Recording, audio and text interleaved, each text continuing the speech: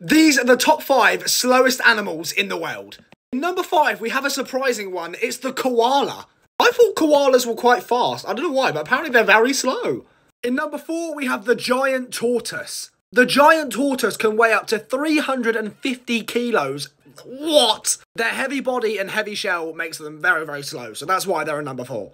In number 3, we have the garden snail. I mean, you've seen a snail. They're slow. They're very slow.